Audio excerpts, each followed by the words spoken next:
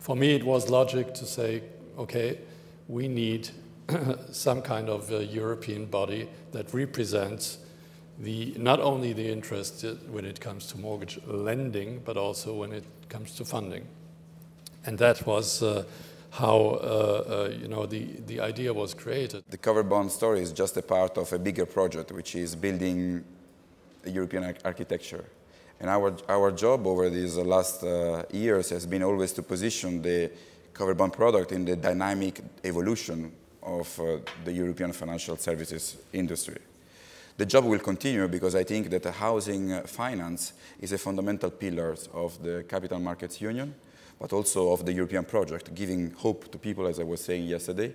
So our job is still there.